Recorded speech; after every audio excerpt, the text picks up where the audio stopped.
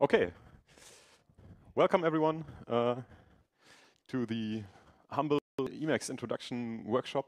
My colleague who wanted to assist me with this actually figured out that just realized that he doesn't have time now, so he left me on my own. But it's okay. I think we can manage. And he was here for the cool tricks to get you excited about Emacs, and I'm here for the boring stuff and the introduction. So if you are still interested in cool tricks, I know a few, but I can't show that many. You can come around tomorrow again during the lunch break. He will be here again, and then you can take a look at certain aspects of his way of using Emacs. So first of all, who here is and doesn't know anything about Emacs or doesn't use Emacs at all? Okay. Oh yeah, that's good. Okay. And the other ones are hardcore users or intermediate users or something. Okay, great. So I'm going to first introduce you to the, I don't know, somewhat arcane or different terminology used in the Emacs world, and also, well, how to get started doing something with that. And maybe also, it's very important, a bit of history, how it came to be. So Emacs is one of the oldest text editing systems you can imagine or are still in use, which is originated from something called Tico editor, macros, that's where the name is coming from actually, and was of course developed at MIT. And as you can see, there were different flavors and iterations of Emacs during the whole time.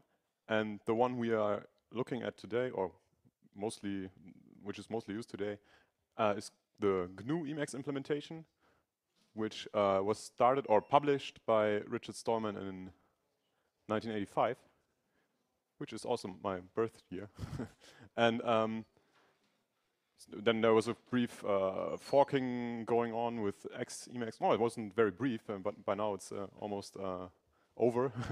And we are back to mostly GNU Emacs today, which is quite okay, quite nice because it's less fragmentation and less duplication in the community. So we have pretty good product there. So you could actually say it's the oldest still maintained open source project, but I'm not sure if it's true. MIT scheme may be a contender, so. But it's probably the most widely used and oldest for that, or whatever, you know, combination of these properties. And it, huh? X Emacs, I think it still lives. Does anyone use it? It still exists at least, and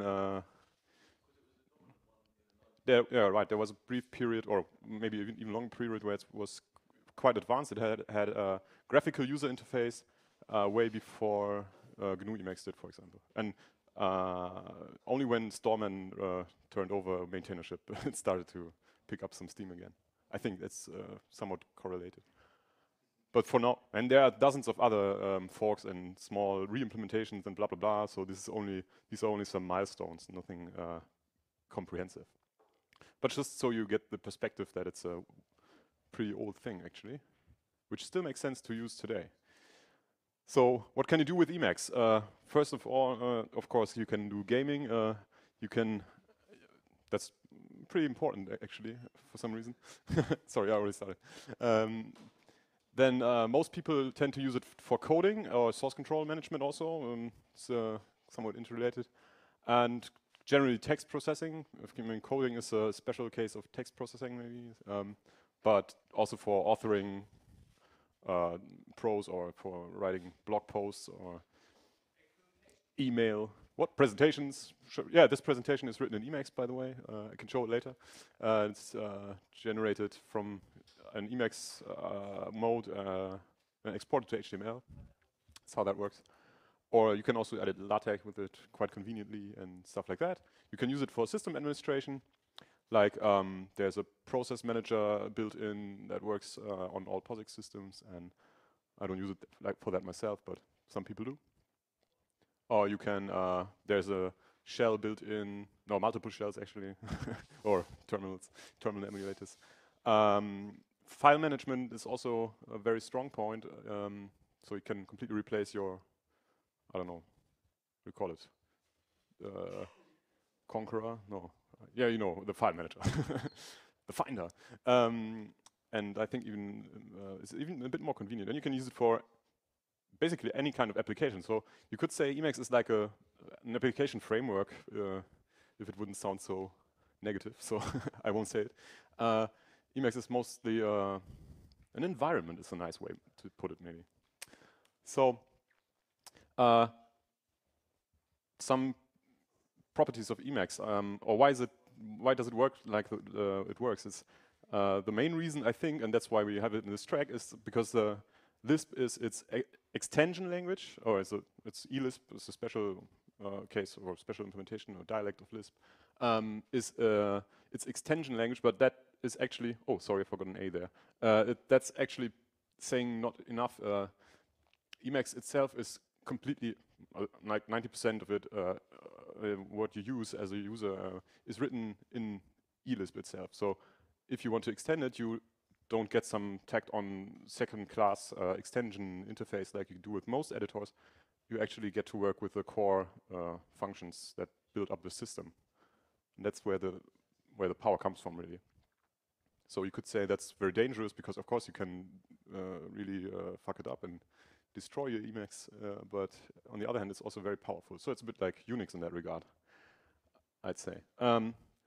Then the main strength of it is the user interface concept. I will, of course, present that here in a while. And because it unifies all kinds of tasks through the same kind of interface. So once you learn how to operate the basics, which is hopefully what you take from here, you can basically live inside Emacs and learn the stuff while you're working with it. And if you get a new extension, most of it is obvious or self-explanatory. So that's a really good concept. Imagine or compare that to, I don't know, Eclipse, for example. I don't know much about Eclipse, but of course each thing comes with its own GUI, and you have to learn the GUI again. I think it's comparable to functional programming and object-oriented programming, maybe. I don't know. So you have, with object-oriented programming or class-based interface programming, you have to learn each interface, and with functional programming and data programming, you have just some basic data types, and you just have to understand how to work with them, and then it clicks and then works. Another thing is, which stems from the Lisp part as well, I think, is that you don't need to restart it, or not very often at least. If you install an extension, for example, you just load it and it mutates the system somewhat, or it installs itself in the system, you call it, and then it's there. Unlike, for example, web browsers, which most of them require you to restart it when you install an extension. And that's, of course, from the, as we have heard today many times, from the interactive development model that most Lisps actually employ, as we've seen in your talk, especially. So what you actually have is an environment that's just a Lisp evaluation, or a Lisp environment where you can evaluate expressions in, and it happens to be a useful thing or a useful environment to edit text in. Yeah, and from that you gain introspection. So like Florian showed in his initial closure talk, where you could just print the source of a function or the documentation. That's exactly the same in Emacs. So you can give a quick, can quickly show how that works. At the very bottom, I'm going to, well, execute a function that's, let's say, oh, sorry. Yeah, forward character, right? So forward character, it forwards the point, one character. And if I want to know what it does, I can ask for describe function. I run the describe function and say what does forward character do, and it tells me what it does. So it's completely introspective, and it knows about itself. It's self-aware. Sounds a bit spooky.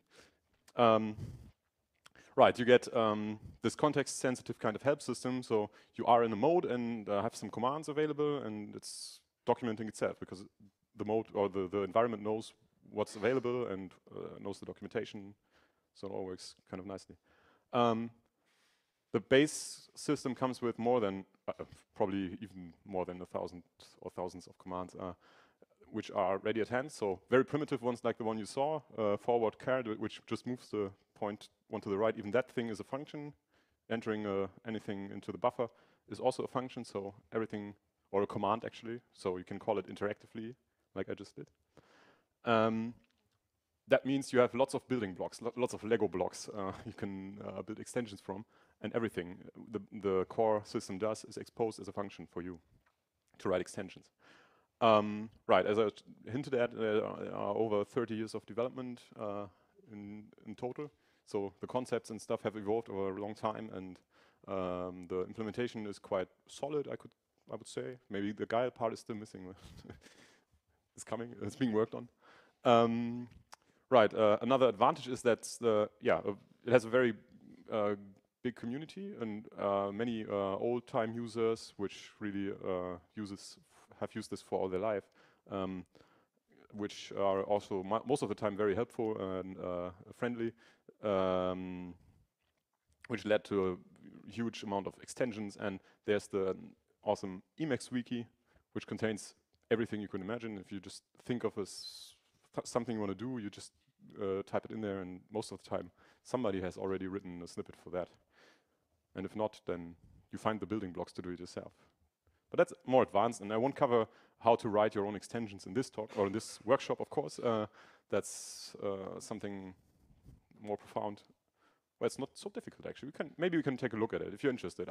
I want to keep this a bit open because, first of all, I'm 50% of the personal resources now, and I only want to get you going, and then you can, for example, suggest something you're interested in, or I don't know, somebody likes programs a certain language, and then how does it work in Emacs? So we could do something like that.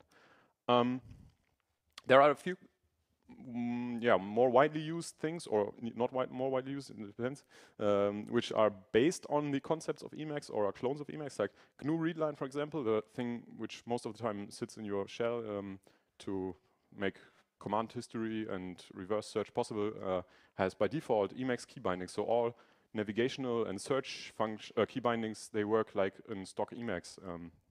That's where that's coming from. There are lightweight implementations like this micro Emacs with a G for some reason, or GNU Xyl. They are like Vim. Many people say Vim is so nice because it starts up instantly and it's available everywhere. Well, it's kind of true. OpenBSD ships MG by default too, and it's a very lightweight implementation. You can just fire it up on a file and it's there immediately. The normal Emacs is a bit more sluggish, of course. Well, it's not so bad on modern machines anymore. There's the terrible Aquamax thing that's basically obsolete. I just put it in there because some people use it, but I tried to accommodate it to OS 10, and it's not really widely used anymore. There's Climax and many other re-implementations in different Lisps, which is kind of interesting. The eLisp dialect that Emacs is mostly written in is not a very nice Lisp. I mean, it works and it does the job, but it's kind of old-fashioned and very, well, a bit crafty. For example, you don't even have namespaces. Like all the other implementations we saw today, they have namespaces, and eLisp still doesn't have it, or you can't take it on anymore. So very often the people get the idea, well, why not implement a Lisp an Emacs in a proper Lisp, and Climax is one of those attempts. There's one in Scheme, it's called Edwin. Now there's somebody even started one in Clojure a few days ago. It was announced on Hacker News, I think.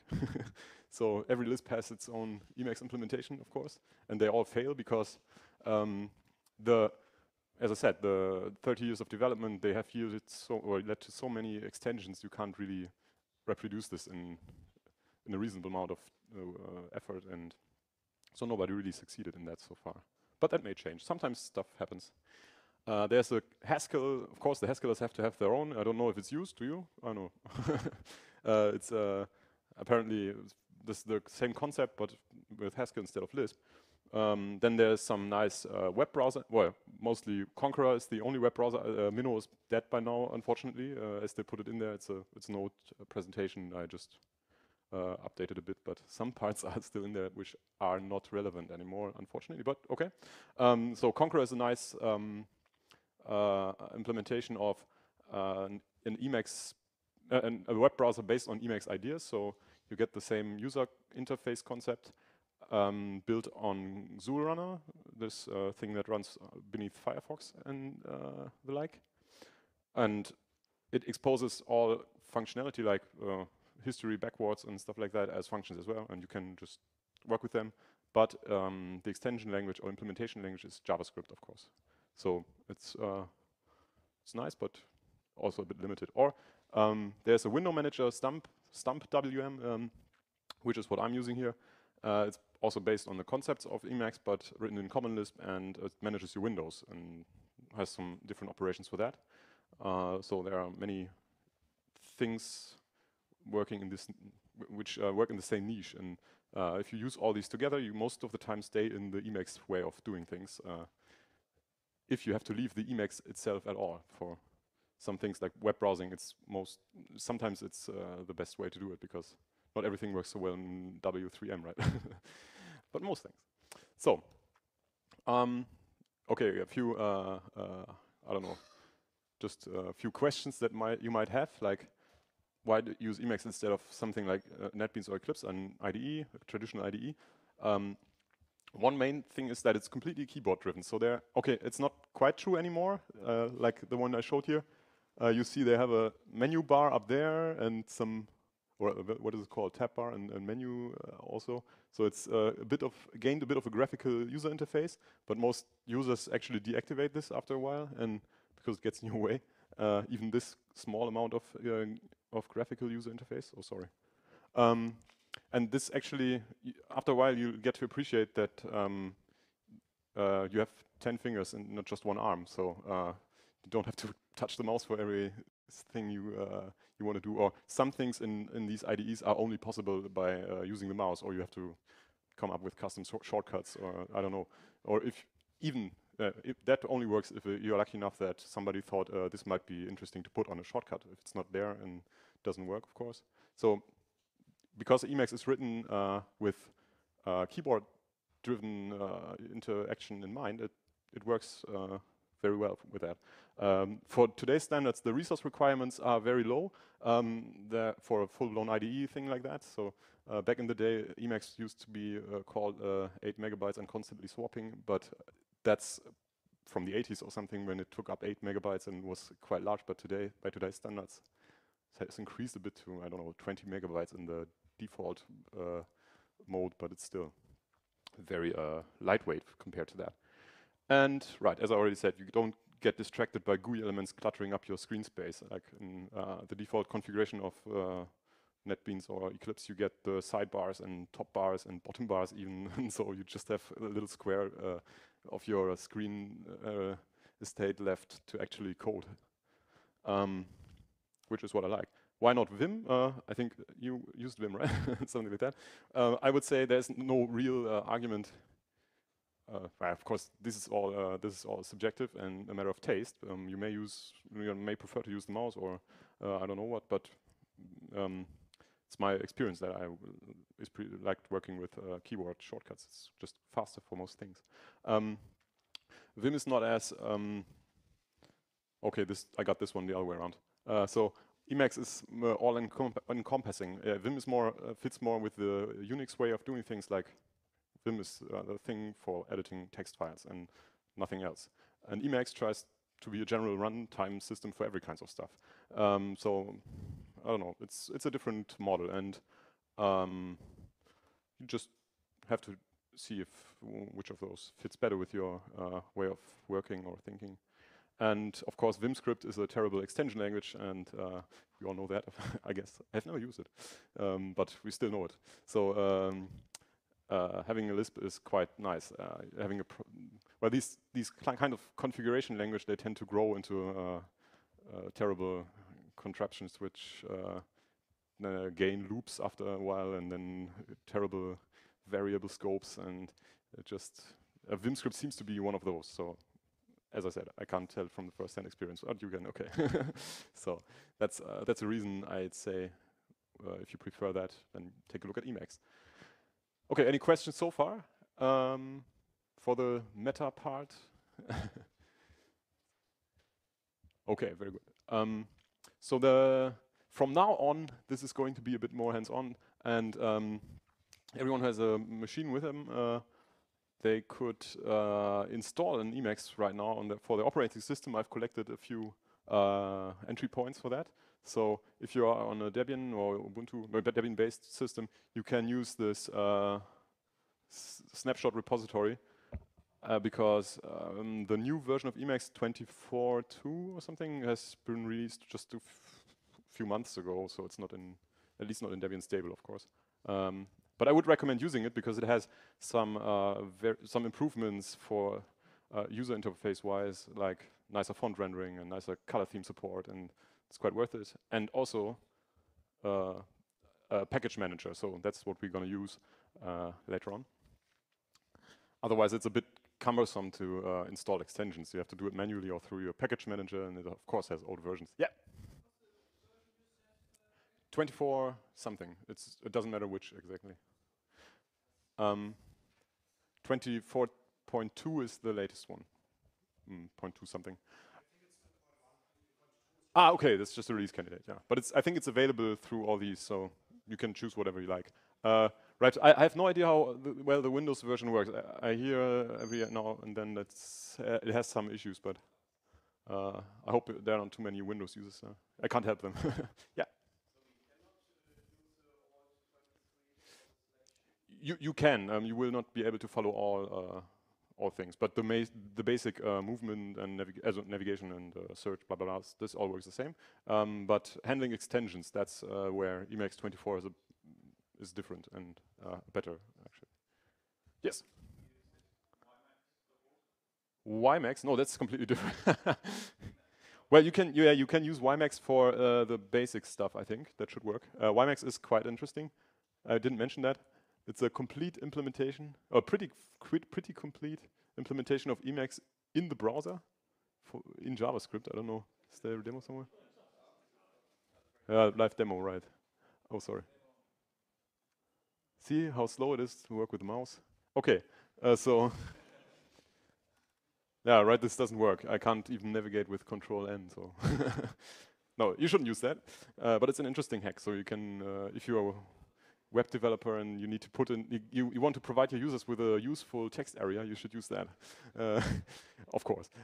And the OS 10 packaging has very much improved since last time I gave this workshop. So you just go there or use Homebrew, and they should have a, I don't know what it's called, DMG package thing, and it most of the time works out of the box.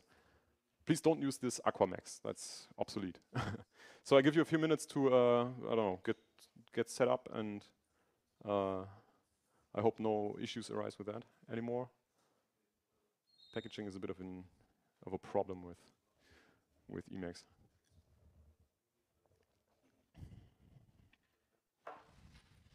So I have to think about how to do this now. This can be, where's my actual Emacs? Oh, sorry, this is a bit annoying to use like that.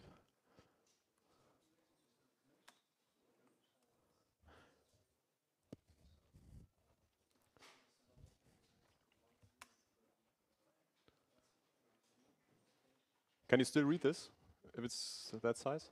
Or is it too small? It's okay? Good. Yeah, I'll keep it that way then.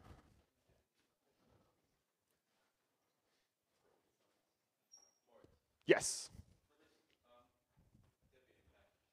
Mm-hmm. Okay. I don't have any data points on that, but I think you should be fine with it with a stable one. Ah, green is installed and up to date.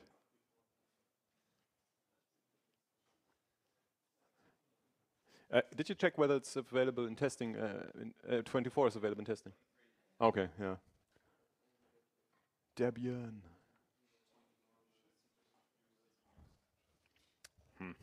Maybe I'm moving down here now. This can get a bit annoying.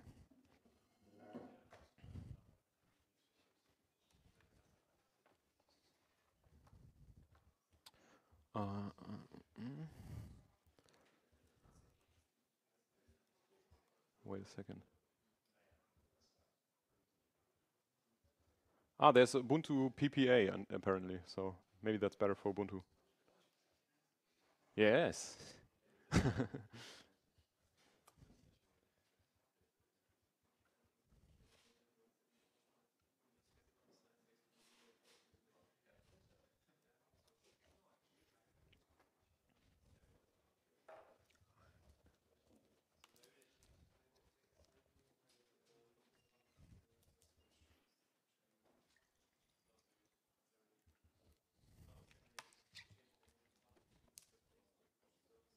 Yes. You can use it, but you can't do the customization later on. Then. So the basic stuff works the same. Otherwise, it's just different for every platform how to do it, or you have to do it very manually. And in 24, it's very easy to do.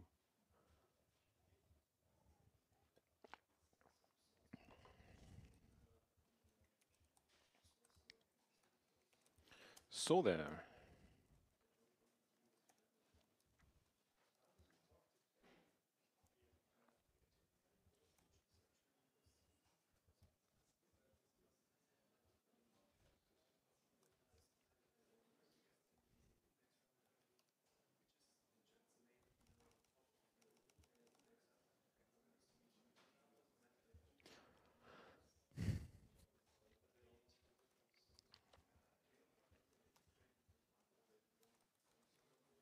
Maybe I can. Will you follow them? You don't have to. Don't feel obliged.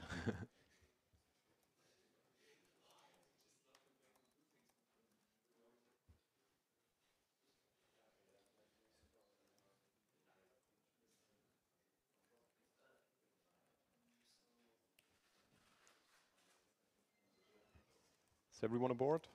Still hacking?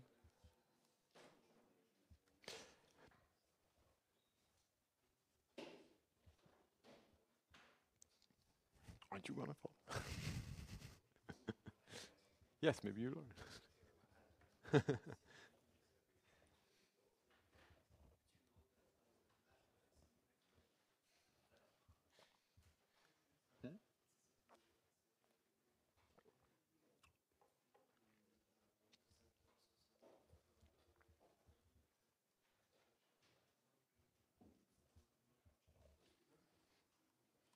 So while you're installing, I can show you the Lisp interpreter here.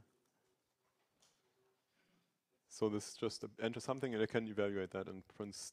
It shows it down there. So there's a Lisp system in there somewhere, hiding it in there. I think something like that works. Oh, sorry. Ha. What's the? Ah, IELM, right? No, IELM. It's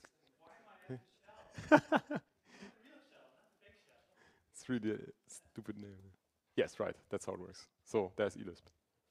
And of course, in old school tradition, everything is uppercase here. It's really nice. Yeah, shouting in the 80s. Or in the 70s, maybe. What happens if I call forward? Interesting.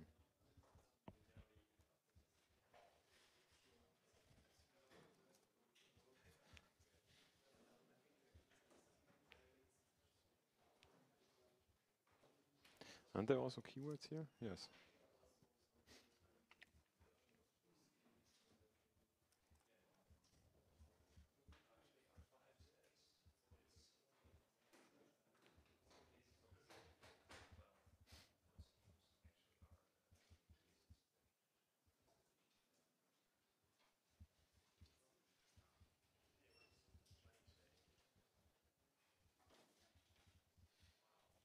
Hey. Someone still need some time? Is everybody set? Okay. Okay, seems like everyone is kind of ready. Okay, no worry.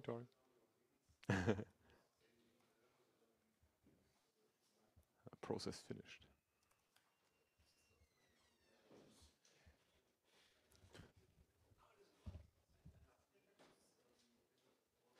I have another, a more interesting example, I think.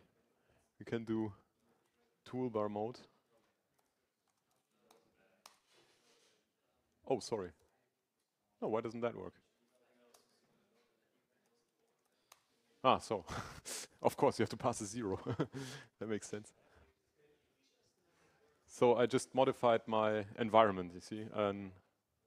Tab bar mode? What's the other one? Menu bar? There, it's gone. You can also get rid of the scroll bar, I think. So now, that's how Emacs looked about a while ago. When you started. Of course, that's not very approachable, and that's one of the drawbacks. Maybe the ramp up time is a bit it's a bit longer, so you can't dive immediately in, but that's a price to pay. It's worth the price. It's okay. The shell, the REPL, it's meta x and then IELM for inter Emacs. What's that actually? Yes. Interactive, yeah, it doesn't say here, but I guess it's right. So I just opened the documentation of that function again, and I can also jump to the source file defining that function. So let's see what that says. Maybe it's in there. Oh yes, we are right now looking at in the gzip file. That's true. Here, this was created in 1994. So some archaeology here, and we find. It still doesn't say what IELM resolves to. Thank you. But you're probably right. Okay, but that's for later. Forget everything you saw.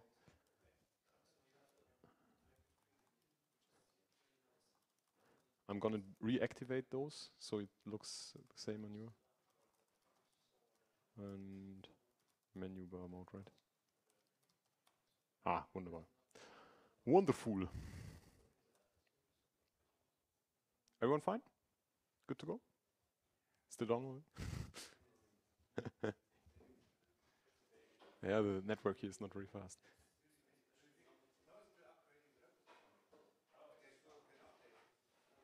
Okay.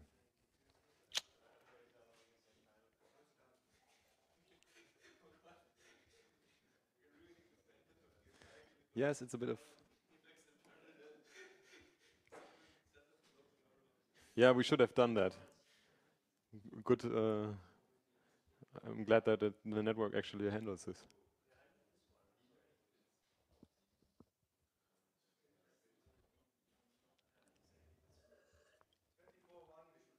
Yeah, 24 is great. 24 anything. Okay, maybe I can already proceed because slowly with the next steps. Because the barbecue event is looming, so don't want to keep you too long here. Oh, by the way, we can, as I said, we can continue in the lunch break tomorrow. If you have finished eating, then just come here and we can help you fiddle or help you with problems if you want to explore it a bit more overnight. So, okay, first we need to learn a bit of conventions here. So that's what we basically need to bootstrap ourselves into Emacs or our brain into Emacs. There are a few ways to. Shortcuts are, of course, everything is based on the keyboard shortcuts. So you need to know how to read them, and it's the Emacs way to express that is with a leading uppercase C with a dash means press the key following the dash with control, and M with followed by dash means meta. together with the key that's following the dash. On Meta, on today's keyboards, it's mostly the Alt key, except for Apple keyboards, I think. That's the Command key, by default at least. Although they do have an Alt key, but you have to remap that if you want that. So you read this as Control M, which in most other modern systems is expressed like that, or Control maybe is contracted, and that means you press Control together with M, and in this case this will create a line break. So if you press Control M here, you get line breaks. There's another way to combine key sequences, and that's with a space. So this says press Control plus X, then press M. So it's you start from the beginning without holding down Control. So Control X and then M will get you into the message mode, which is for composing in an email. Yes. Yes, that's something else. So that would be written like uppercase, like that. Sorry, C X C M. So it doesn't stay activated or something. Yes, it means you have to release the Control key in that case. Oh yes, one more thing. What also helps a lot is, because many sequences start with Control or are combined with Control, it helps to remap the Control key to your useless caps lock key, because then you can use your pinky for pressing it instead of. Or you can still use your pinky, but you have to twist your hand in a bad way, and then it leads to repetitive strain injuries, I heard. Okay, so that's how you read this stuff. And yeah, here's an example for pressing, holding down Control. So you don't have to press Control X, then release Control F, but you can hold down Control and then press X and F. That's how that's read, how you have to interpret this. And that's the usual way to do it is to hold down Control. So it's a bit like playing piano, maybe. I don't know. Okay, everyone on the same base for now. So this is what we need, the vocabulary we need to learn the next, or to understand the next slides, which will introduce you to, first of all, the help system, because once you know the help system, you know how to help yourself, and the rest is, yeah, just falls in place. It's not true, but mostly. So, as you now know, this reads as press Control H and then followed by T. So Control H, then T, without Control, and that will take you to the interactive tutorial, which is it's just a text file, and you are taught what I'm trying to teach you now as well in an interactive way, and you edit this text while learning the commands. So it's quite cool if you want to. I don't know, you probably won't keep everything in mind now, and if you want to train a bit, then just start that tutorial. You only have to remember this shortcut then, and all the rest will, yeah, the rest you will learn there. Then there are many other help commands, like Control H M takes you to the help view, or to the help of the current modes you are this. Buffer. I didn't explain that yet, so it doesn't matter right now. But if you do something with Emacs, your Emacs is in certain modes, and it has always has one major mode and some minor modes. And Control H M takes you to the documentation of the major mode, and I think the minor modes are included here as well. So you have something that you can read top down, and hopefully in the end get a big picture. I don't use that very much, so I don't know the specifics. What I use all the time is Control H K, for example. So you can try that now in your Emacs if it has started up already. I don't know, it shouldn't take so long. So press Control H and followed by K, and then it will ask you. Right in the area below. I don't know if you can see it on the screen now. At the very bottom, which is called the interactive. What is it called? The mini buffer. Which is something Emacs will ask you questions through, and this interacts with you through this little slot down there. So there it asks you to for a key you want to be to get the help or the description of. So you can press Control H K and then press, I don't know, I. And I pressing I without anything in the default mode we are in now means insert the letter I. So it is bound to many ordinary text characters, self-insert n. Well, I runs the command self-insert command, which is an interactive built-in function and blah, blah, blah. It doesn't matter, but this is a link. You can follow it as we just saw. And this just means if I press I want to enter I. So this is the self-insertion command. Not so interesting, but control HK again. Let's try what we just had, control X M. So you can enter any combination down there. And it takes you to the documentation of the function that's currently bound to this, or of the command that's currently bound to this shortcut or key combination. So now we see control XM runs the command compose mail, which is an interactive compiled Lisp function, blah, blah, blah. This technical detail, but it's all exposed to you. So there's nothing hidden really. Everything is always there. Alex. Oh, I have never turned that on. Does anyone know? Try meta X and then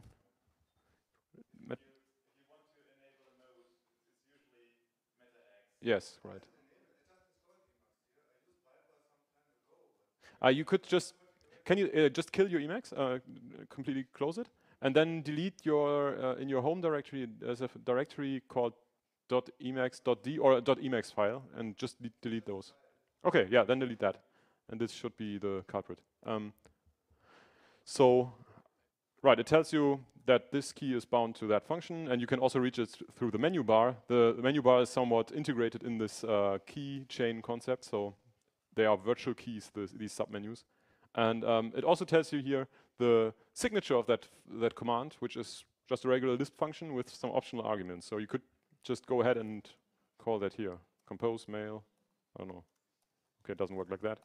Let's say compose mail to something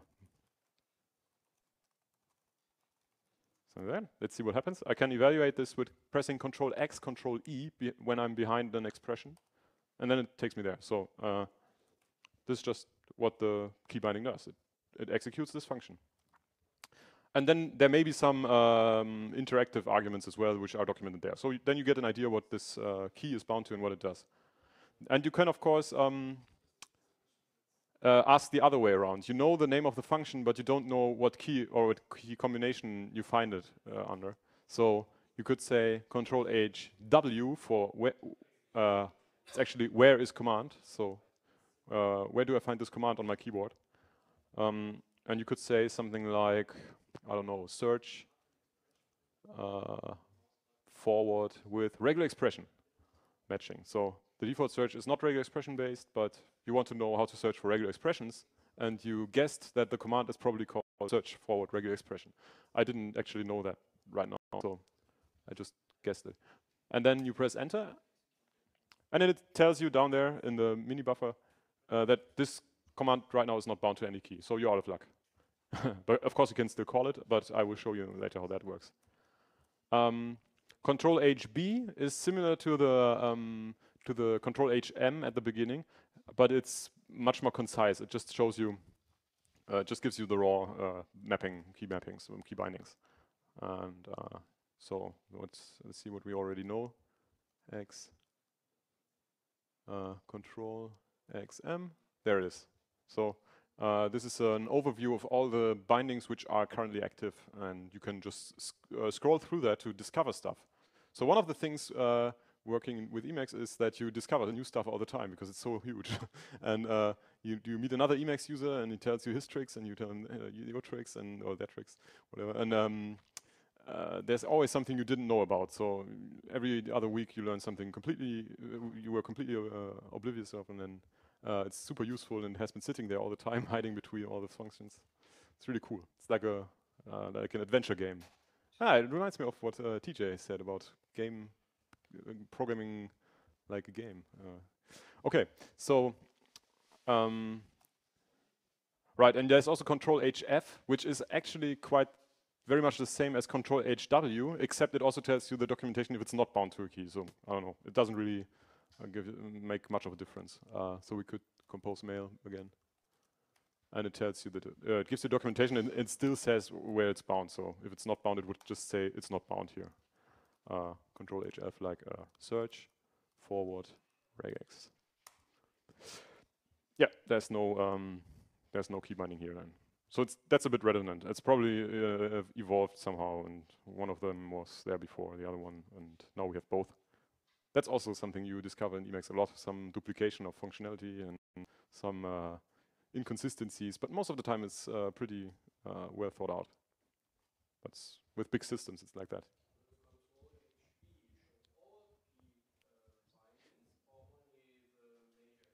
It will show all of the key bindings which are currently active. So it depends on what mode your file or the buffer you are looking at is in. So if you're in your email mode, you have different lists there.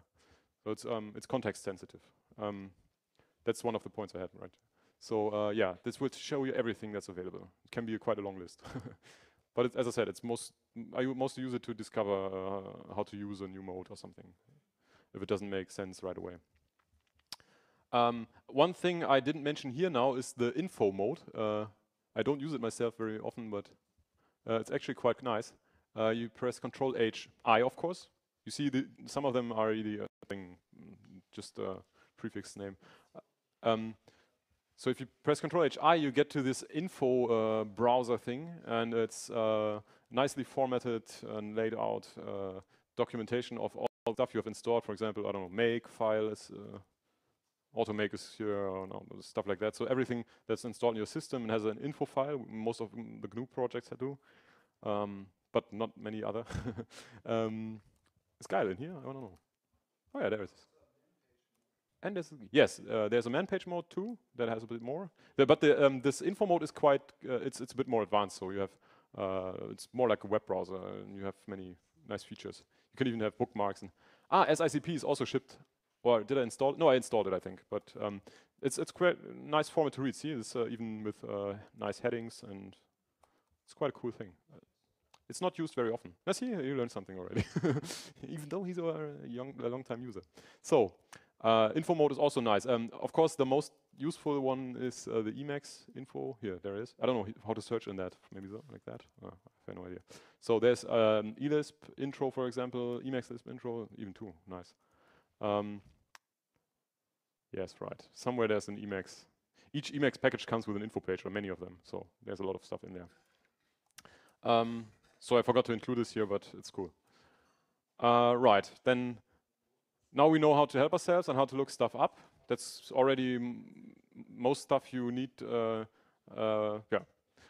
get going. But there's one problem with Emacs, that's terminology. Because it's so old, it uses different words for most stuff we use today, because it's coming from a completely different context, from some AI lab. And stuff we use on the desktop today is from Microsoft or Apple, and they have different terminology and it evolved differently. So we have to map those names in our head, but it's not as terrible as it sounds. So we have to know that, for example, in Emacs terminology, a frame is what we call a window. So the left side is Emacs, the right side is how we would call it.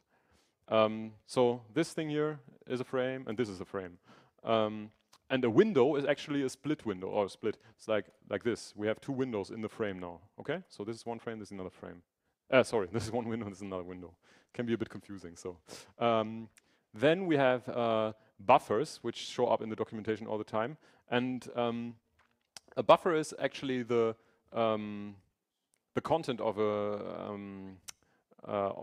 that can be displayed in a window. Yeah, I can say that, I think. But not all buffers are visible. Does anyone know here? Can buffers be not accessible, or do you know it? I don't know.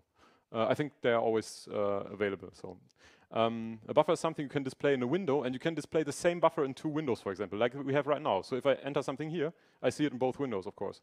So the windows are views on the same buffer, different views on the same buffer. I don't know why I put view in here. It doesn't make much sense, I think. So it's more like the model, actually, in programmers' terms. So they can even be at different offsets, you see? Now I can scroll down here. Oh, there's my text. So now I have two views into the same file. If it's a long file, then I can compare stuff, for example. So that's a buffer. And the buffer is used for everything. So as we saw, if I look up some function or some key, then it pops up a window with a buffer. And the buffer is just like the buffer I have up here. but it's a read-only, so I can't enter stuff, but I could make it writable if I wanted, but it doesn't make much sense. But other than that, it's the same thing. So there's no separate concept for documentation, no documentation viewer or anything like that. Everything Emacs wants to display resides in some buffer, and you can access those buffers programmatically. So if you write some Lisp code that knows how to interact with the contents of a buffer, then, well, that's basically what all Emacs modes are. They interact with contents of buffers. And if I press I and it calls the function self-insert I, then it puts this character at the position my point is residing at. This is the next thing we have to learn. A cursor is called a point in Emacs, or the cursor is called the point. So yeah, it's not too difficult. Then for selections, we have the word region. Yeah, it's okay, no overlap there. And many commands operate on regions or optionally operate on regions and stuff like that. You have to know that. Then there is kill for delete, so and also for quit. So the command for quitting Emacs, okay, I didn't tell that now, is kill Emacs. Then the command for deleting something is you have to press Control AHK and then press the delete key. It will tell you it's called, oh, it's called delete forward character. Sorry, it's not kill forward character. This is a bit inconsistent there. But like there's this one, kill as expressions. Well, kill is usually it's just for deleting anything. So the clipboard, for example, is called the kill ring. So everything you cut from your buffer it will be put in your kill ring. It sounds a bit martial. No. The kill ring will only contain stuff if you killed more than one character or something like that. So if you press backspace here, it won't put every character into the kill ring. That would be very annoying. So only if you do something like that.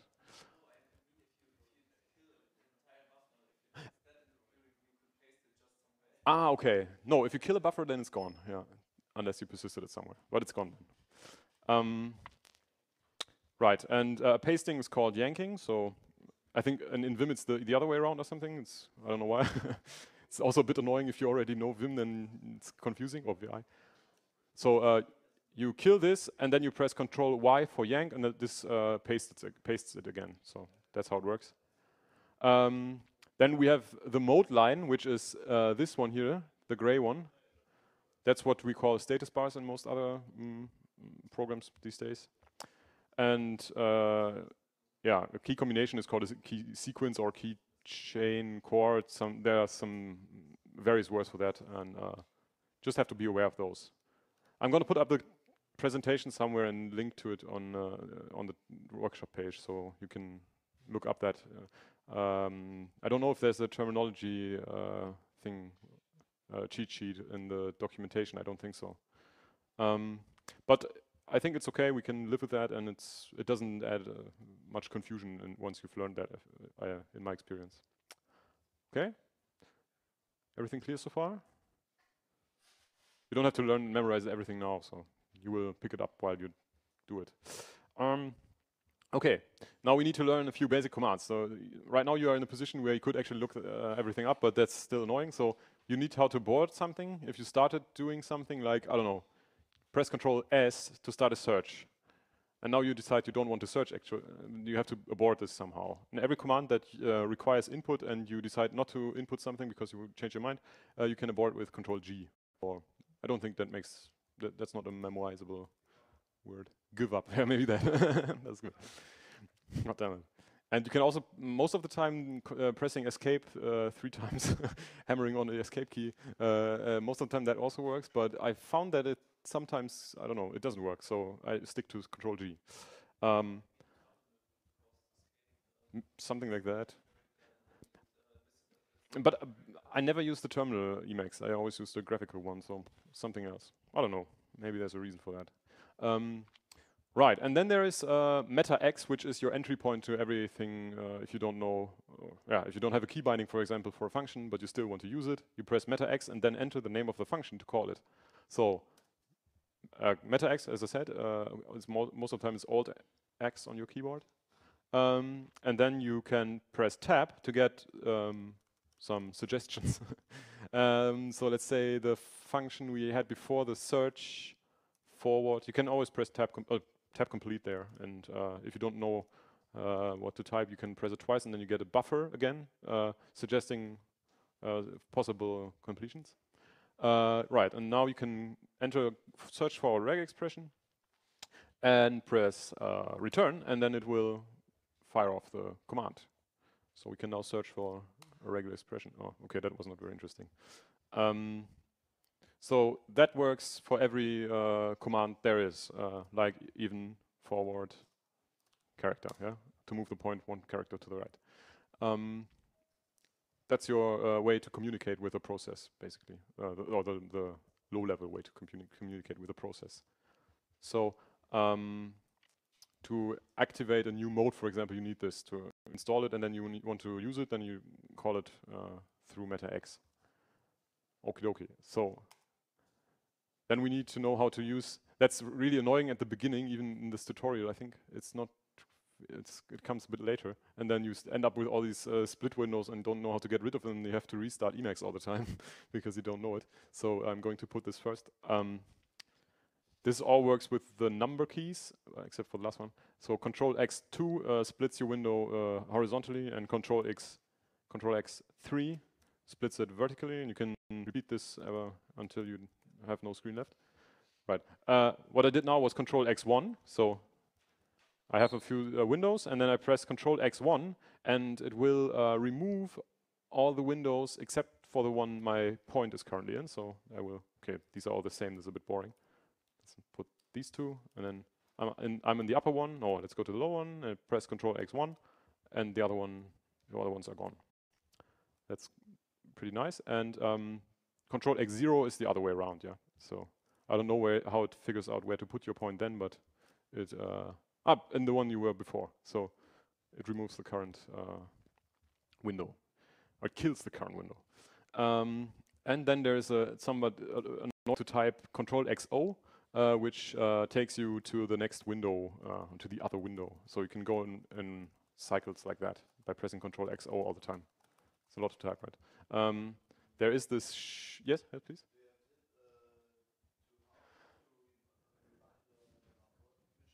Yeah.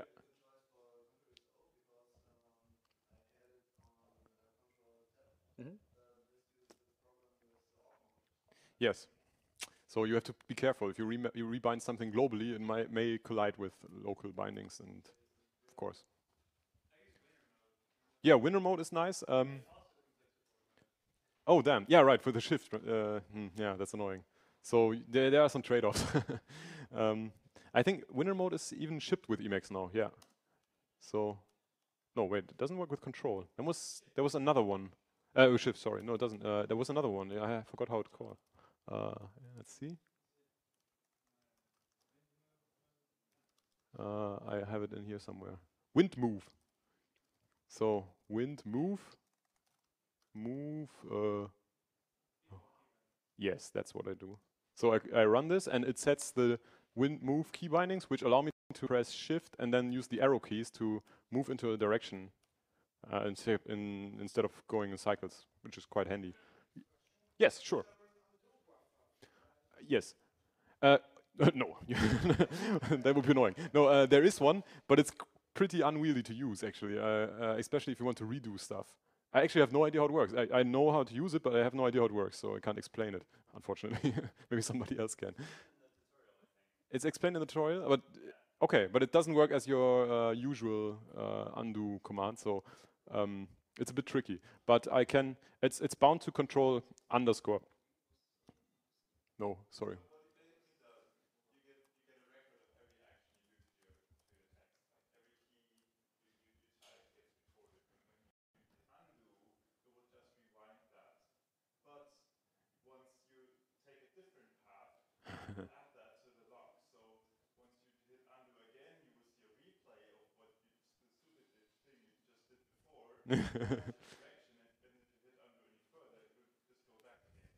See.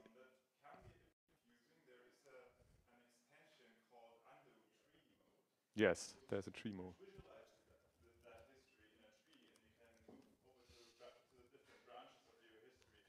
yeah. It's pretty fancy, so yeah, it's actually a tree structure, I think. But it's not very apparent how the tree looks. So this visualization mode is quite nice, and the other guy wanted to actually show that, but I don't know how to use it, but it's interesting. And I think there's also a way to dumb down the undo, so it works like in every other editor. But I'm going to show the key binding for that later on. But there is, so this is a tricky thing. So, as I said, some concepts are very different from, not only differently named, but also work very differently.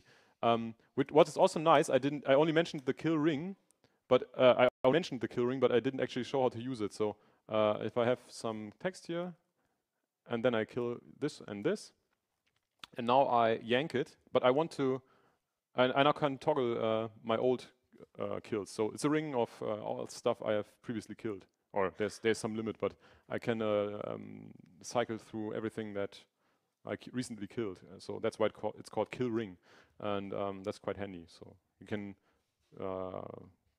cut multiple items and paste them in different order and stuff like that. Right. So another thing you have to keep in mind that it works a bit differently. Okay. Any more questions so far? Just ask like you do. That's great.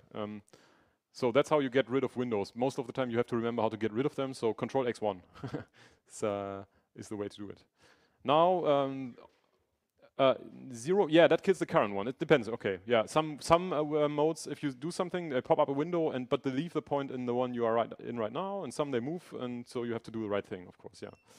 That's a bit tricky. But it's cool because every mode, once you've learned these basics and navigation techniques, every mode builds on these buffers and windows, and it just works the same. So if you've learned it, all is fine. So right, of course, sometimes you want to write files to the disk or so save buffers, and that works by connecting a buffer to a file name, basically. I think it's connected to the name, not to the inode, but I'm maybe wrong. As I said, these buffers are everywhere, and they all have names, but not all of them are connected to a file. But you can just say Control X, Control S to save the current buffer to some file. If it's already connected to the file name, it will just write it there. If it's not, then it will ask you for a name, so we can this is my scratch buffer here. It's a buffer that's always there, which contains stuff you can just enter stuff there and evaluate expressions. So let's save it there. So now it wrote this, and if you press Control X, Control S now again, it writes it there again. So that's easy. There's a connection between the file name and the buffer now. If I decide to write it to a different file name, I press Control X, Control W, which is like save as in most other systems, and then it will ask me for another name. And from then on, this buffer is connected to that name. So you basically change the reference to another name, and now it writes there. Simple, right? So once you know that, you know how to write files, and then you can do most stuff. Of course, sometimes you also want to open a file, and that helps. Oh, I don't have killing buffers here. Maybe they will come in. So you press Control X, Control F. Oh, sorry, this is not find file, but find file. Find file for opening file, and yeah, it works as you would expect. This buffer is now automatically connected to this file name. So if I save that again, it will not ask me for the file name, of course, because it already knows that it's connected. Then, of course, to switch between buffers, you need to, and other than by splitting windows, that's annoying. Sometimes you just want to switch the full screen view, for example, or the content of one window to another buffer.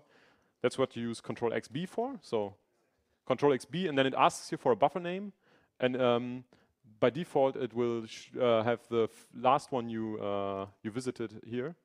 It also even says that. And if you want the default, you just press return. So switching between two buffers, back and forth between two buffers, is always Control XB, return, Control XB, return. It seems a bit complicated, but it's not that bad actually. So You could rebind that to something else, but I'm not aware of anything. And it's actually quite okay. Can be done. Working with the default key bindings is probably a good idea because many tutorials and explanations build on this knowledge, and if you memorize them, at least for the basic stuff, that helps. If you don't, and you won't run into all these collisions with major modes which assume that you work with the default bindings. So there's no conflict resolution or something. What you define is just what holds everything, and it's good to stick to the defaults in this case. And of course, you can hold down the control key, so you press Control X, Control B, and then you get another buffer containing all buffers. So I heard you like buffers. It puts up this list, and it's actually an interactive menu buffer. So it's also read-only, and you can see, you get an overview of which buffer is connected to which file. That's nice. And you can also press Return on the on one of those items, and it jumps there, right? So that's like a menu basically. And this buffer remains open. So the buffer list is called buffer list. Buffer is called buffer list, and then if you press Control X, B, then it's there again. So it's just like any other buffer. Really convenient. Okay, so that's the basics you need to work with files and buffers basically. You can, yeah. Questions so far? It's easy, right? Now is the point where you have to, I don't know, you have to force yourself to do this because it really pays off. But it's a bit annoying at the beginning. Instead of using the arrow keys, which are inconveniently placed on the lower right side or lower right side of your keyboard most of the time, or even further right to the right, you use different keys or different combinations which are located somewhere on your keyboard where your hand already is. So you don't have to move your arm all the time to the lower right corner of your keyboard. So it saves, it really saves time. And you just have to move your fingers to do that. And these commands are most of them are what do you call it? Mnemonic. So Control F is forward character, and Control B is backwards character. So you can hold down the Control key. As I said, if you bind it to caps lock, it's very convenient. With your pinky, and then you use your index finger to press F, your left index finger to press F, and your right index finger to press B. That's easy, and you don't have to move your hand around. Huh? Yes, of course. It depends if you're right or left-handed, right? But F for backwards and B for backwards. Oh, sorry, F for forwards and B for backwards. That's nice. So don't expect every command to be bound to a key like that, which is memorizable like that, but in case it's nice. And Control N and P, that works for lines. So, and you can use that with your right hand. If you are working with, with a standard layout. There are some people here, I know. Oh no, he's not here. I'm not sure how well it works with Neo or Dvorak or something like that. No experience with that. So that's movement. These movement commands work in many modes. Of course, the basic ones work in many modes. In read-only modes, you can often press N, P, F, B without control to move forward, backwards, up and down. So, of course, because you can't enter text there, it's just bound to the keys without control. That's a convention. It's not enforced, but it's a pretty good convention. Okay, and if you press the same F and B with meta, you can jump word-wise. And if you press control together with alt meta, I don't put it in here, but you can also put control together with that. In some modes it works. For example, in code modes, it means jump to the next expression instead of the next word. This can be handy. So you can basically deduce these things by just adding more modifier keys to your combinations and see what happens. That's quite nice. Yes, I think we can find it. Yeah, typical. Yeah, there it is. So that's where it comes from. Because some modes are very excessive at forcing you to press many modifier keys at the same time. So that's how it works. Right? And I don't know why the screen. Yeah, okay. Right. So then Control A for jumping to the beginning of the line. Control E for jumping to the end of the line. That's also very easy to reach with a single hand. And meta v and control v, I don't use that very often, but the page up and page down keys are most of the time also very far out from the home row. Is what's it called, right? So that's why these are also convenient, but I use them rarely, but you may. And yeah, another way to navigate in Emacs, it's a common way to search. So you look at the text and you know, I want to go there. Let's say I want to go here to software, so I just press Ctrl S and start typing software. And while I'm typing, oh sorry, it's highlighting all matches, and I can jump between the matches. So it's most of the time that's the fastest way to go to a place you want to edit. So press Ctrl S and then start typing something that's in the buffer, and then press Ctrl S again to jump to the next occurrence of the search term. Or you press Ctrl R to jump to the previous one. In that case, it's a bit boring. Let's say A. So I can, with Ctrl S, I can just continue. And I could also continue to type, to search for more A, B, and then search for A, B. You can also delete something. So it's iSearch. It's called iSearch for interactive search, because you can just navigate through the search results. Huh? Oh yes, of course, yes. It's not related. It's not an Apple product. You see, there's the dash between I and search. So yes, yes. Yeah, hopefully not. We have to remove this feature from Emacs then. So searching is a common way to navigate in buffers as well, and very convenient. Okay, we're almost done with this basic command stuff. As I said already, that selections are called regions, and you don't hold down a key to select something. But today's Emacs allows holding down Shift to mark something, but in regular Emacs you just press Control Space to start selecting from where you are right now. Then you move around. For example, you search. Let's do that. It's more interesting. Wait a second. Oh man, where here? So let's go here. Then I press Control Space. Now it starts. It says mark set down there. Yeah, it places a mark. That means it starts the region there. Or the region starts there. And now I can press Control S to search for assume, for example, and then it extends the region there. So Control S throws the anchor, and then you move on. And now you have a region, and then now you can operate on that. Like I don't know. Kill it, but I can't kill it because it's read-only, but could also act on it by searching for it. If I do search and erase now, it will work on this region, for example.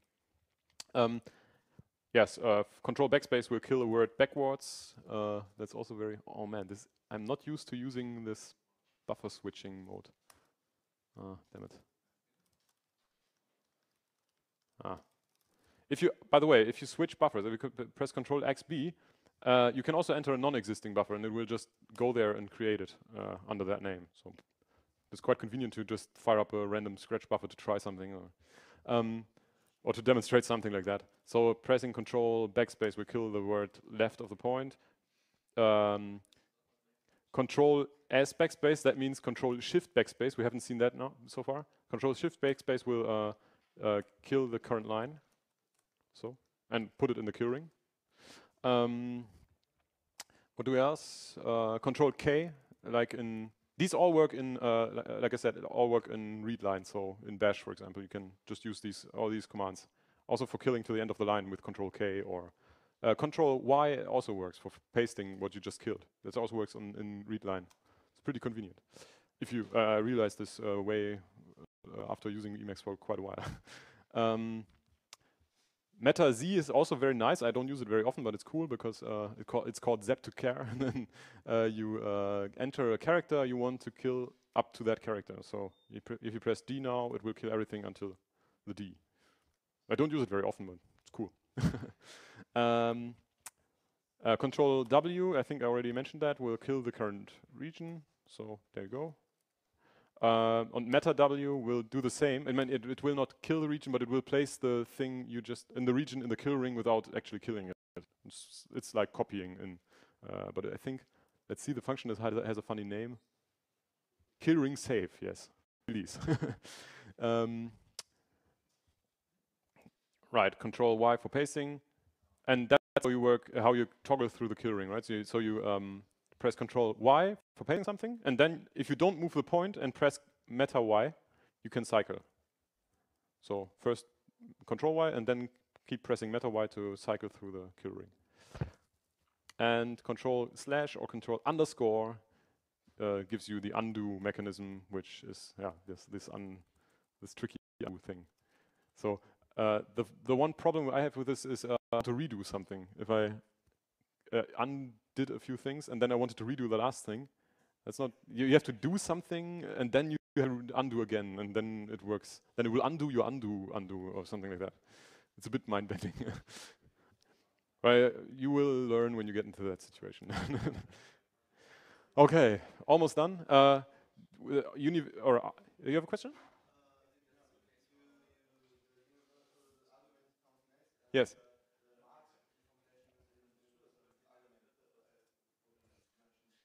You mean yes? Yes? Yes? You?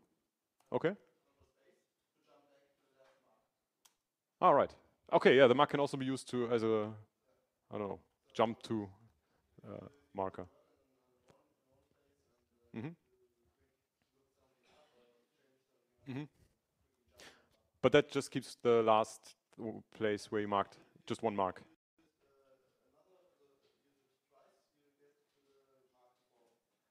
Ah, okay, cool. So it leaves a trail. Okay, cool. I don't use this. I think I heard it, but I never use it. Yeah, of course. Yes, I think this is called registers, right? Where you put locations in the register. There are many concepts in Emacs, and placing marks or bookmarks. There are many options for that, and it's really a zoo of stuff. So you have to pick and try what works for you. Okay, so we were just talking about this argument, and Control U is the universal argument, and it pops up in documentation often. So it says this command does this and that, and if you pass the universal argument or call it with the universal argument, then it does that. So what that means is you press Control U before executing the command. So or before entering the key combination of the command. So you press Control U and then you say Control F for moving to the right. It will move 4 characters to the right. That's one of the things the universal argument does. Do something 4 times. I have no idea where that comes from. Probably indentation or something. It's a indentation. It's probably something, I don't know. I don't know where that came from. But you can also press Control U, then press a number like 5, and then say X, and it enters 5 X's. So you can use that to repeat n times everything. So you can also do search and replace n times. Okay, that doesn't make sense, but something like that. Every command you can execute can be executed multiple times in succession if you pass a universal argument with a number. And you can also just press Control with a number if it's a single number. Oh no. 99L. Okay, so I just pressed Control 99 and then L, and it entered 99S. So that also works. And for example, for the search we just saw, if you pass it the universal argument, then you get regex search. So that's actually available. Yeah, right. The other one I was looking up was not interactive regex search, so that's why it doesn't show up. So you can turn your regular iSearch into a regex iSearch if you pass the universal argument. So it's usually it usually means activate the other thing or use the other thing. Like, yeah, this is something you have to keep in mind. Okay, that's it for the basics. It's quite a bit, but as I said, once you digested these basics and are comfortable working with them somewhat, the rest basically is self-explanatory or exploratory. So, any questions up to that point? What time is it? Oh, it's quite late already. Are you hungry or thirsty? So you basically now know how to, at least know or heard of how to, or if you followed along, maybe also tried, how to work with files, with the basic input-output concepts or interaction concepts of Emacs. And you didn't do anything with extensions or whatever, or modes even. So we just used the fundamental mode, which allows you to enter text and save it to file and stuff like that. But that's already pretty useful. And as I said, you can build from there. So let's take a look maybe at a few interesting modes, like I presented earlier, if you're interested, and keep it short. And maybe we should either move it to tomorrow.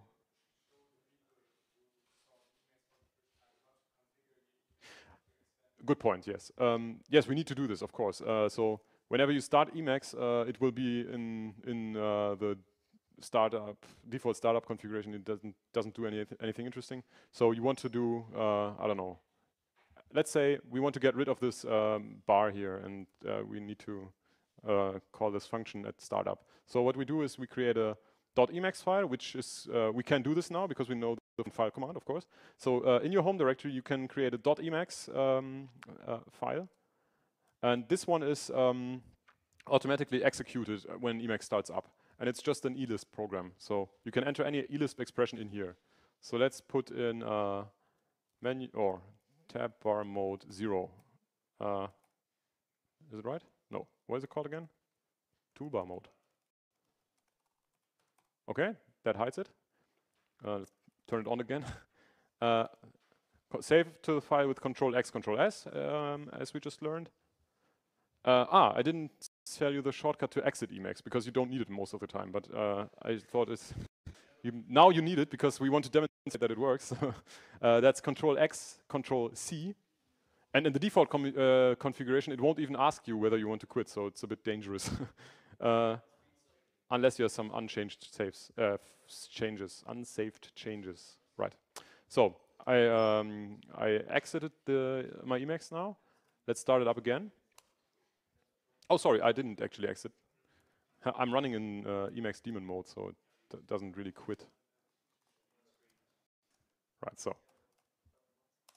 And if I start it up now, oh. Oh, yes, very clever. Thank you. So you can see it works. Did that work? No. Let's start it again. Oh, no, sorry. That's my setup. Let's just do it the right way. So there you go. Right. You didn't see that on my configuration now. So as we can see, the toolbar is now gone. So that's your entry point to customizing Emacs. For example, there is a function to load a color theme. If you want to interactively call a function, meta x. So we press meta x, and then we say load theme. Load theme is the command for loading a color theme. It will ask you for a theme name, which you can autocomplete. So let's say Misterioso. Okie dokie, looks good. So we want to keep that, and we can just put what we just. I will load a lighter one again. What's the default one? So I should be able to just put it here. Load theme Misterioso. Okay? So just the thing we just entered intuitively, we can also just put it in the file, and it should, if everything works out. Right, so there is my color theme. So there's no configuration system or anything. You just call the functions or set some values, and everything works like that. Of course, this can grow into a really big file, and which contains lots of random crap. So you want at some point organize that a bit nicer, and for now, but I won't show you anything about that because that's a matter of taste. And for the beginning, it's good to just have one .emacs file and stick your stuff in there, and you understand how it works. It's pretty simple. Okay, let's load. Question? Let's load a brighter one again. It's okay. So yeah, question?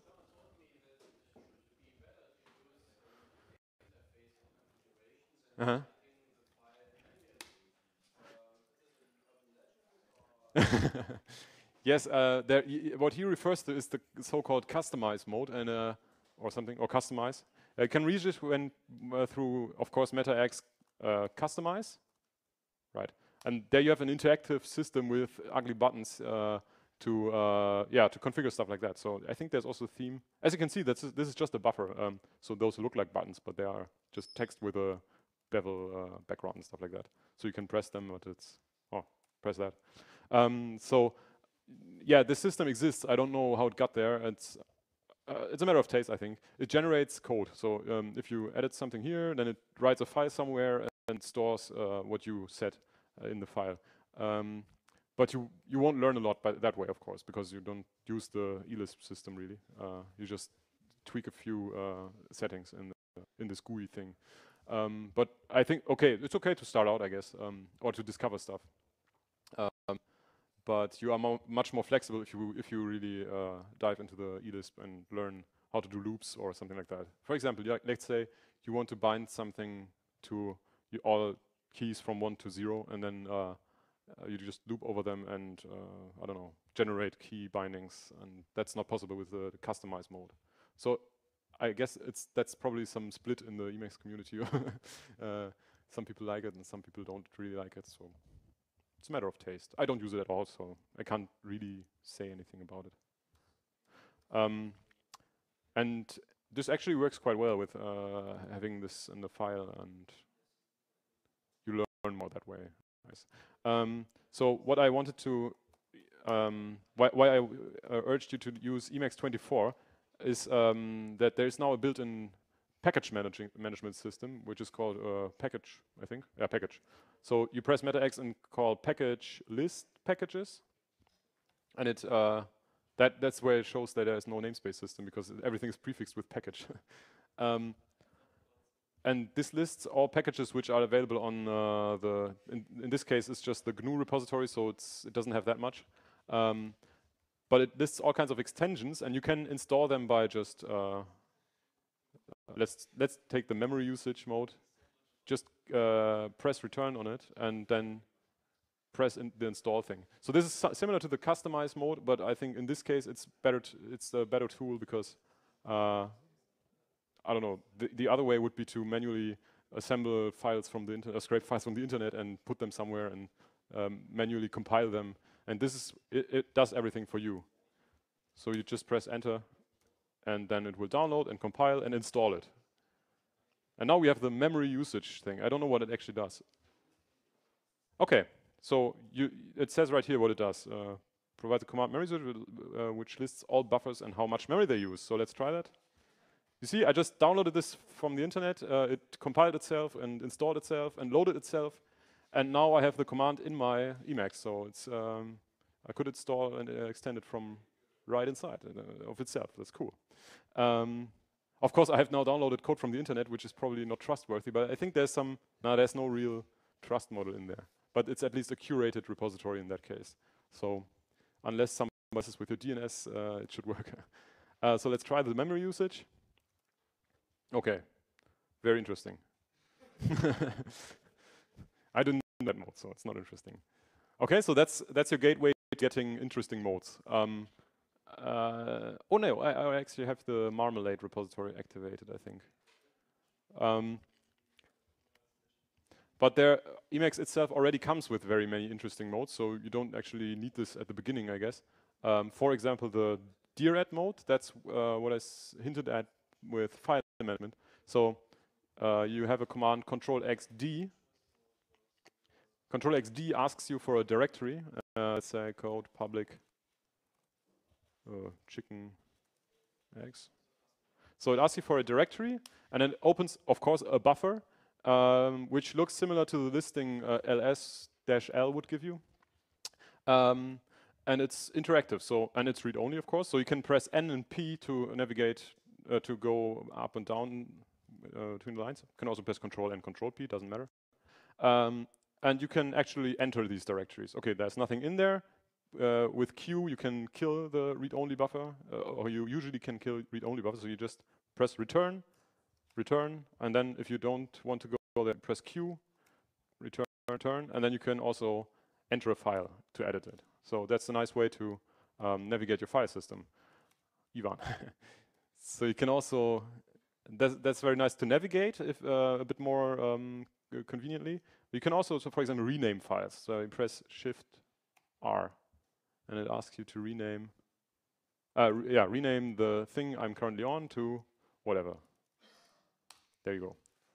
So now if you press G, it updates the view. So now G is either Control G is abort and G is oftentimes refresh, or Control G is also oftentimes refresh. I don't know why. So yeah, but in some modes it also means, or does it? No, it's indeed, yeah. In read-only modes, pressing G without control means reload, or refresh. So whatever. Those are just conventions, so it's nothing to rely on. So that's really cool. You don't have to leave your, you don't have to break your flow to rename a file or stuff like that, or to do more complex stuff. You can mark many files at once, or directories in this case, and rename all of them. Move them to some other place, of course, in that case. Yes, I don't dare. We can do this. So I can, of course, this is a read-only buffer, but I can unlock the read-only mode, and I can say change to W DRED mode, which means write DRED mode or something. So now this buffer is writable and actually changes. If you can commit it, or let's not do that. Or maybe it's okay. So you just rename a few things here, edit a few things, and can even edit permissions here. No, okay, that's not possible. Okay, I think it works. Dates, something like that. I think owners. I also already don't. Okay, so right now this is an editable mode, and I do a few things here, and then I can press Control C, and then it will do this. So I could just search and replace in that buffer to rename a few directories.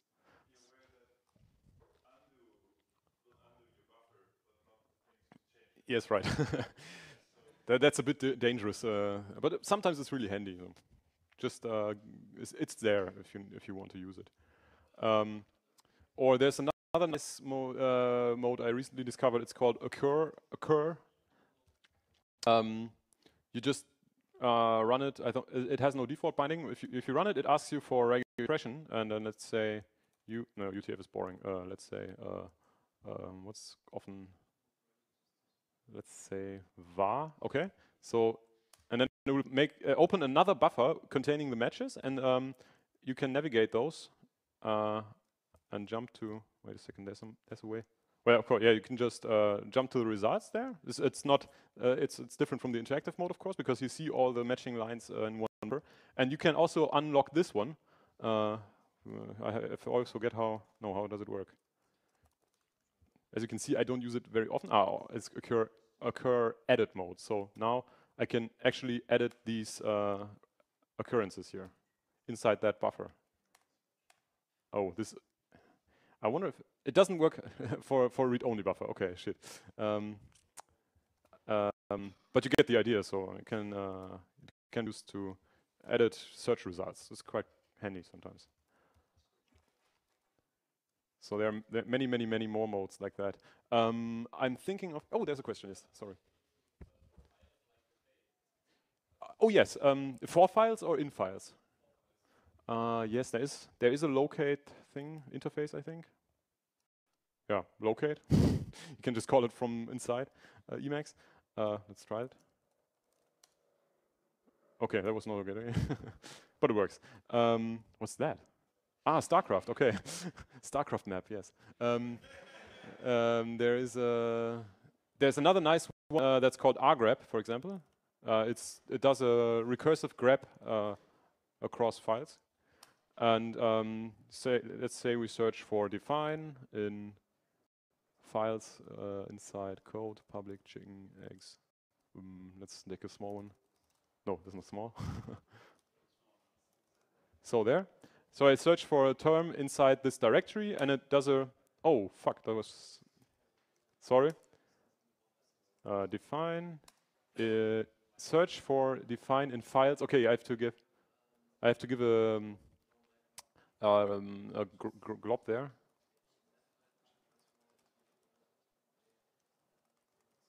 So there you go. And now it it executed this command, so you could also reuse this on your shell. And you can just, with N and P, step through these occurrences, and will open the buffers as you step through them, and open the files in buffers as you step through them. And that's a really nice way to navigate around in an unknown code base, for example. If you know, okay, I want to find all places where this token appears, and you don't have a of course you don't have something like in Java IDE where you can jump to the places directly most of the time. Some modes are like that, but many modes are not. And then you can use this to conveniently find all occurrences of something in a directory.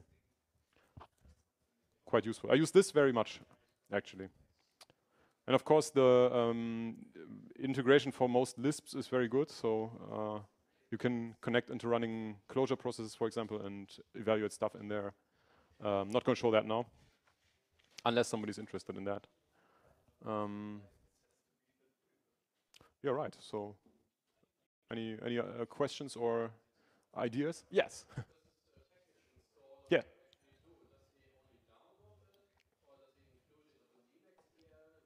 Mm-hmm. Well, what it does, it downloads the extension. It byte compiles it. So Emacs Lisp has a byte compiler, and you can ahead of time compile it, so it loads faster. And then it drops it in your .emacs.d, which is a directory which is consulted when Emacs starts up. And then you have this elpa directory in there. And every extension gets a directory in this elpa directory, and it's auto-load. I think this file is loaded then. So it automatically executes this, and which doesn't mean it actually loads the package, but it will load the package once you run this function. So it's lazily loaded when you need it, and you don't have to configure anything usually to use it in the basic configuration. Only if you want to use, of course, if you want to customize it, then you have to put something in your .emacs. But if you just want to be able to use it, then you just call the respective function, and you're good to go. That's a new thing. This list packages and installing it from the repository. That's and it's super useful, I think. It's also very good to update your extensions to a new version. Usually. Before that, you usually downloaded it at some point and then just kept it at the version you downloaded and didn't really get new features.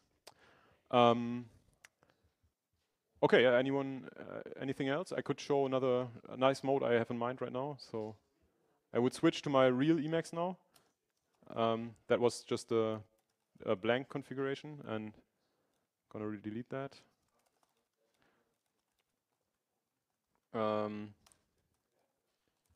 Okay. Okay, shit, now my configuration is gone. You see mine starts up a while, but it's not terribly long. And I'm gonna load a brighter theme. Okay, so one thing that's already different, if I press Meta X, I have this fancy autocomplete thing down there. So this allows quicker navigation, for example. It's called I do mode. I can show you if you can approach me about it later. Let's load load theme. The bright one, okay. So one mode I really like is a Git integration, Magit it's called.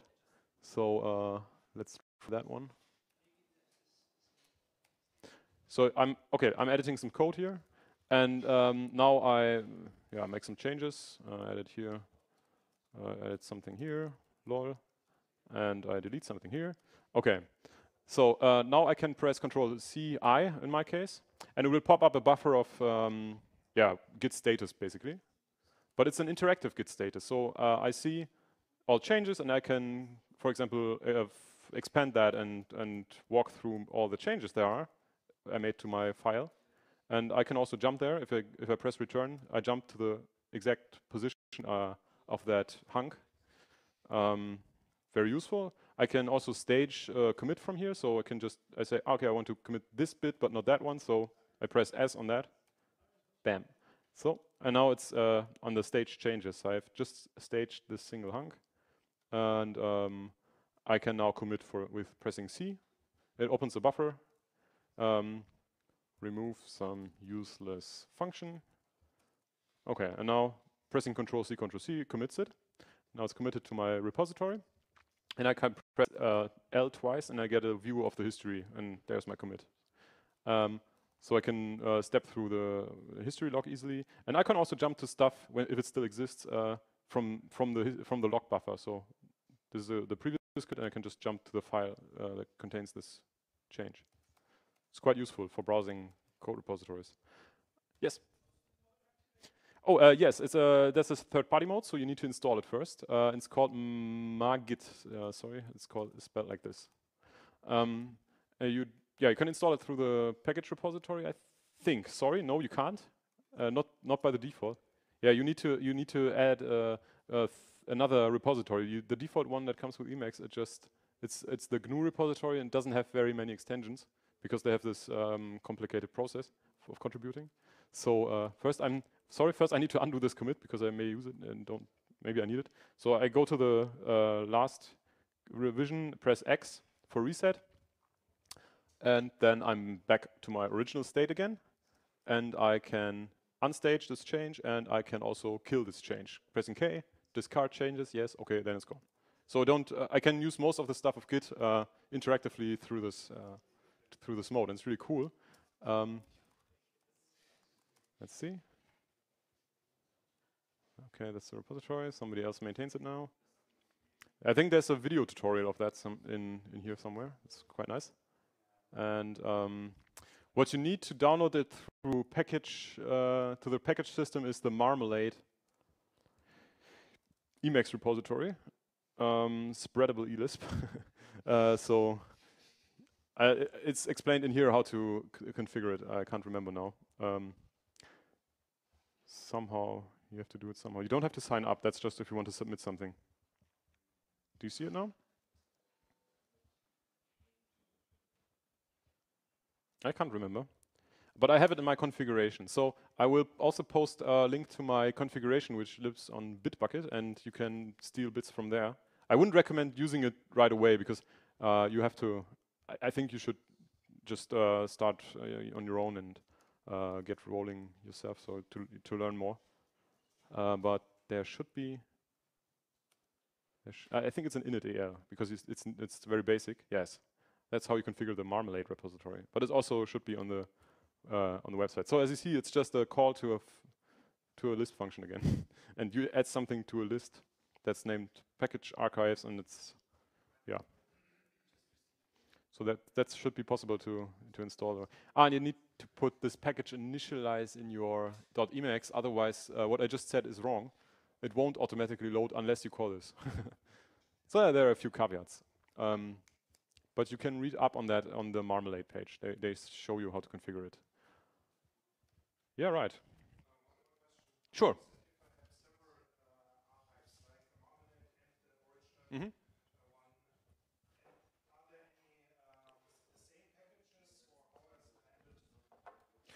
I wonder. I guess I haven't seen any collisions so far. I guess they would just they would just show up both. So it gives you a view of both repositories if you.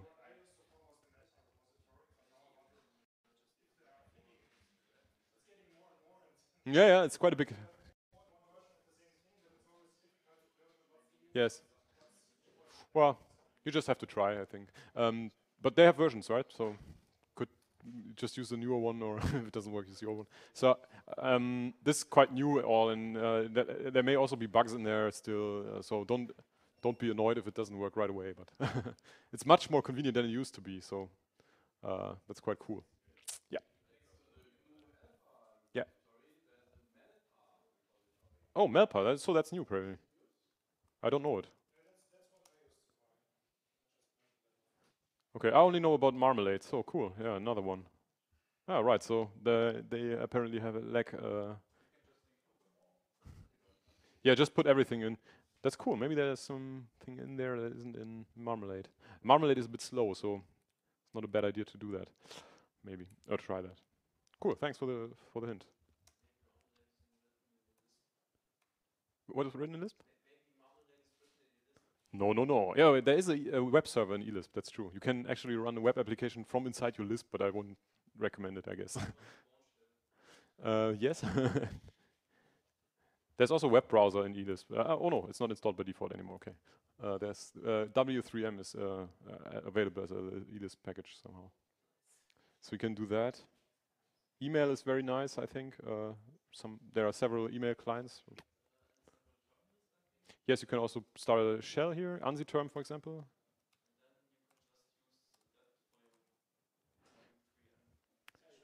Yeah, but it's I tried for a while, but it's not. You always have some collision somewhere, so it's not really great. So I stick to Xterm for that.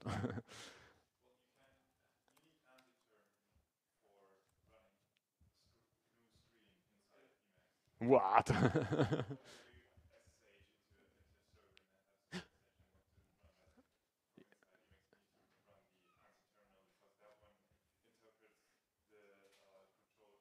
Yes. ANSI-term is the best emulator mode, of course. I think. That's right. There's eShell, which allows you to, I don't know, pipe a buffer into a command and stuff like that.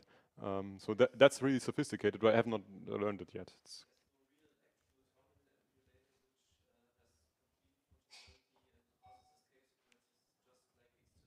not completely, yeah. So ANSI-term gets close, but not close enough for my uses. But you just mentioned SSH. There's a nice mode called tramp mode that allows you to connect through SSH to another host and edit files right there. So it opens a buffer of a file that's living on another machine, which you only have access through SSH to. I could show you. You have just to believe me that it works. So let's say, no. Yes, it also works to call sudo through open a buffer with sudo from an Emacs. That's true. So now I'm connected to my host here, and no, wait, it doesn't work.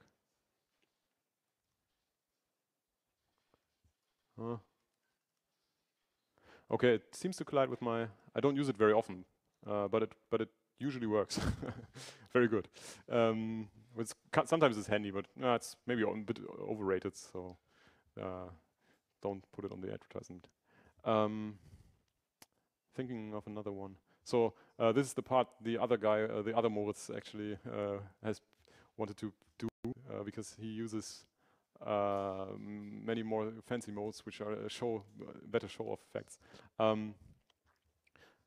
So I suggest we wrap it up here, or is there are there more questions? I mean, I will be around all evening, so if you have some more specific questions, just approach me. And as I said, we can meet up here tomorrow in the lunch break. Maybe you can dabble with the basics for tonight, and then tomorrow you will have some more questions or advanced questions. That's right, and problems. So that's right. Yeah. If there are no more questions, I say thank you very much for your attention and for your time.